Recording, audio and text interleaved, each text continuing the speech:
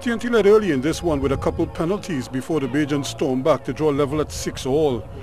But before the half, TNT would storm ahead again with the informed Jamal Stewart finishing off this bit of sustained pressure from the home team. But the kicking game was way off and the TNT missed the conversion. The men in red would tack on another just before the half as Leon Pantor came to the party, crossing the line standing up to give TNT a 16-6 half-time advantage. The Bajans though came out like gangbusters early in the second and tried to put the heat on the home team.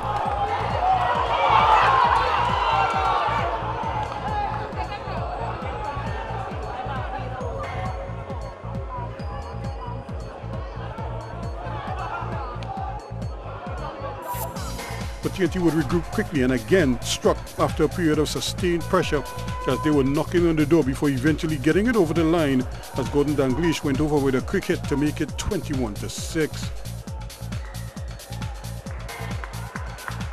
Again, the kicking game led them down badly as they missed all their conversions on the day. That allowed the Bajans to think about a comeback and they went over to cut into that lead to make it 11-21 here.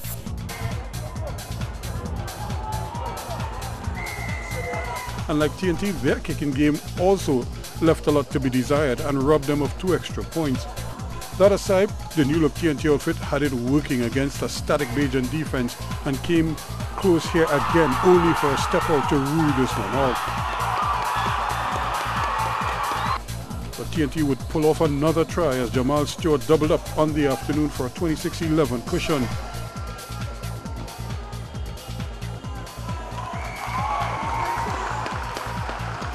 And like true warriors, the Bajans would keep fighting and scrapping as they tacked on another to make it 26-16.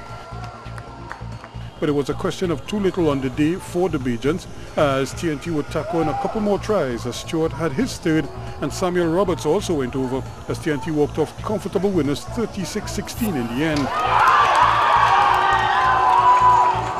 They will now prepare for a monster clash with the mighty Guyanese who defeated TNT a year ago and are also coming off a big win over the Bajans the last time out.